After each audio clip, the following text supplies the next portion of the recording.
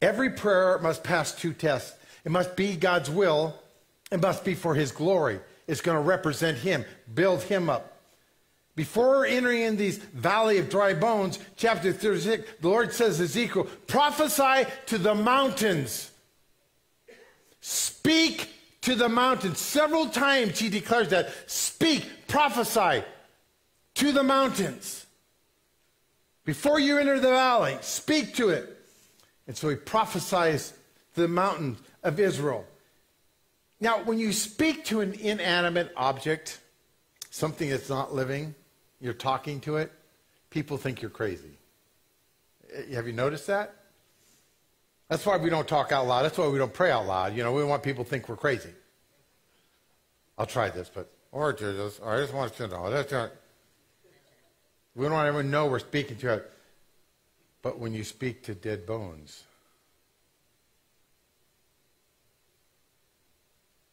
it's more challenging. So you got to learn to speak to your mountains first. At some point in your life, you're going to stand up and you're going to speak to your habit, you're going to speak to your addiction, and it's going to be broken. You're going to speak to the goal and you're going to achieve it. You're going to speak to a relationship and it will be restored. It will be redeemed. You're going to speak to a problem or a situation that's come upon you. And God is going to be active. You have to stop talking to God about the mountains you face and start talking to the mountains about the God you serve. That's not just some catchy saying. We spend all this time, oh God, it's so bad, I just want you to know it's bad, it's bad. There's a time to cry. There's a time for that. That's in the first phase. But you better grow past that. You got to get to a place where you're hearing what God has to say. We spend all our time wishing and hoping and, hey God, if you think about it and, you know, whatever. But we never talk to the situation. Do you know who my God is? Do you know what he has said about you? This situation, this circumstance? I now speak to you. I prophesy to the mountain. So he speaks to the mountain. You have to prophesy his promises, his power, his love, his grace, his truth. Jesus said if you have faith as small, it's a teeny little seed as a mustard seed, you can speak to this mountain, move from here to there, and it will. He wasn't just talking about dirt. He's talking about all the things that we face. What does Jesus do in the storm? I love this one. He gets up in a rocking boat. There's a storm. It is throwing this boat around, waves and water. He gets up in this rocking boat. And he says, be still.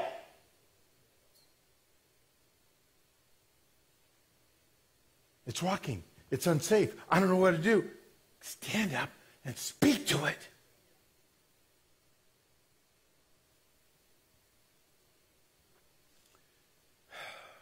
Jesus is having fishermen who are experts on the water relearn the wisdoms of God, not their wisdom. And they cried, even the winds and the waves, they obey him. Jesus said, whatever you bind on earth will be bound in heaven. Is there a mountain you need to move? Is there a situation you're facing that's overwhelming? Is there a thought? Is there a need just in your daily direction of life? Will you need God to come in and speak to you? In the storm, there needs to be the skill where you'll pray bold prayers. Ezekiel 36:8 says, but you, O mountains of Israel, Ezekiel's taking, shall shoot forth branches. You'll yield fruit for the people of Israel. You're going to produce. You've been barren. You have taken. Now you're going to produce. Reminds me of the prophets. The prophets in Joel say, I will restore to you the years that the locust has stolen. You think you've lost time? You're behind? God restores. Jeremiah, I know the plans I have you, plans to prosper. Zephaniah, for every trouble, I will render double blessing. That's a good promise to hang on to. When will you allow his words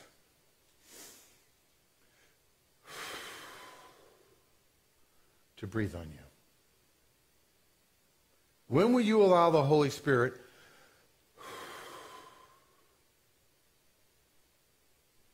to breathe on you?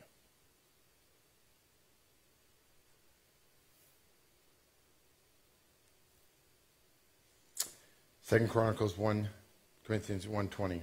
No matter how many promises God has made, they are yes in Christ. They guess that the number of promises are somewhere between 3,573 to 5,464, because it depends on how you're counting the promises, and whether you're lumping them together or counting them individual. And they're all yes. This is what I will do. Yes. This is what I have been wanting to do. Yes. So you need to add your amen. Turn to somebody and say amen. Turn to somebody else, say amen. You have to add your amen by praying, declaring his word. In faith, telling that mountain to move. Amen. With words out loud.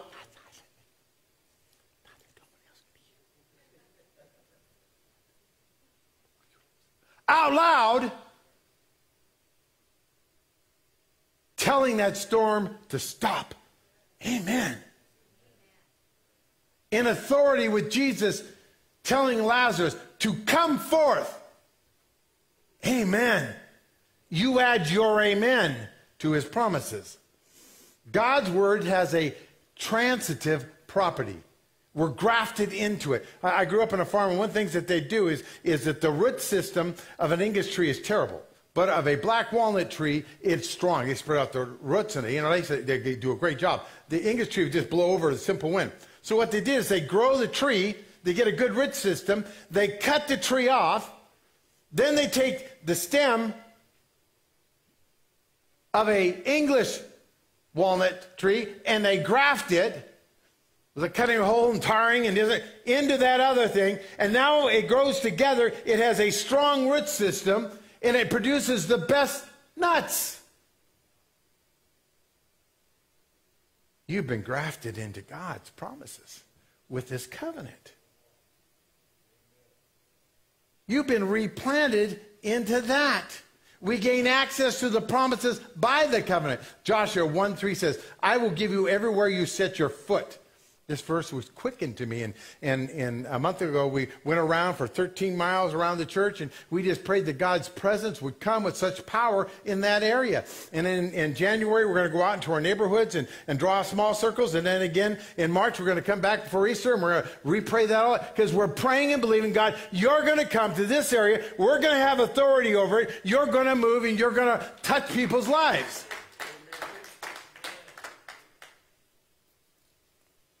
But that promise was just for Joshua.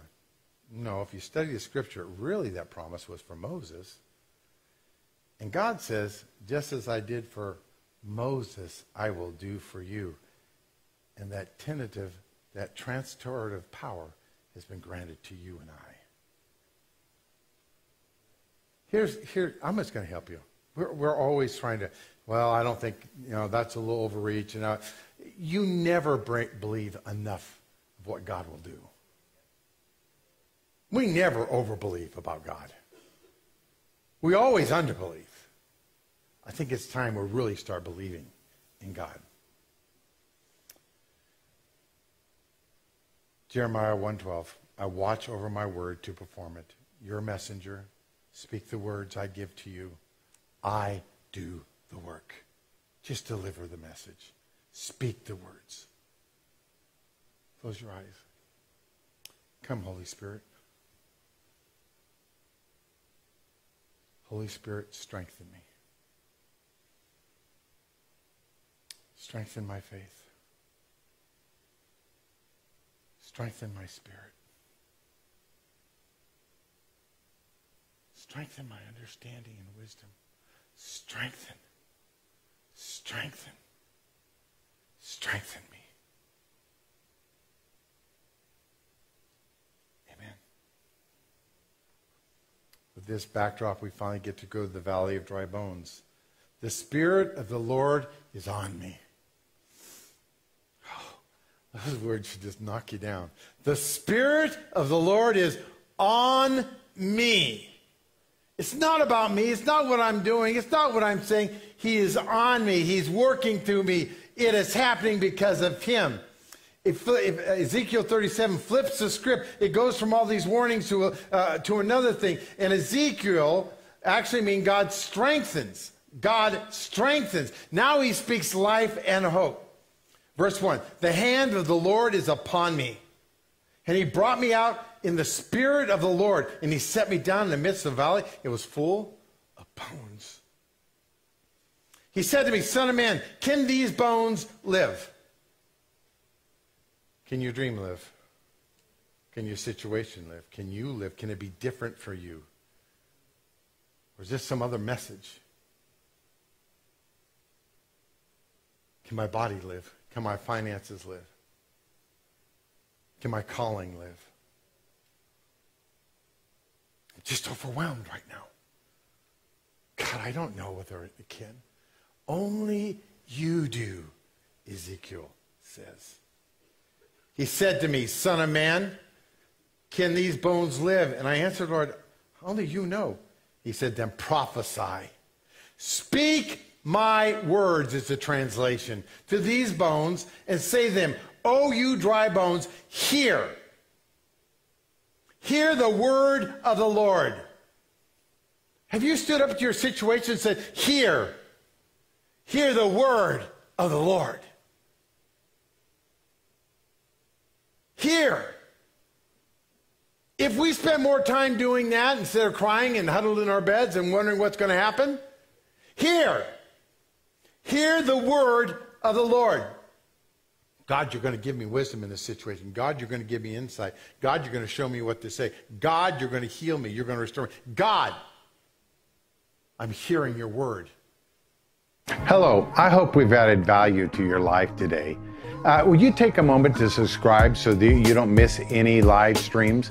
And then the other thing I want to let you know is share this with a friend. And just remember, every Sunday, you can be with us live. Thanks for sharing this moment.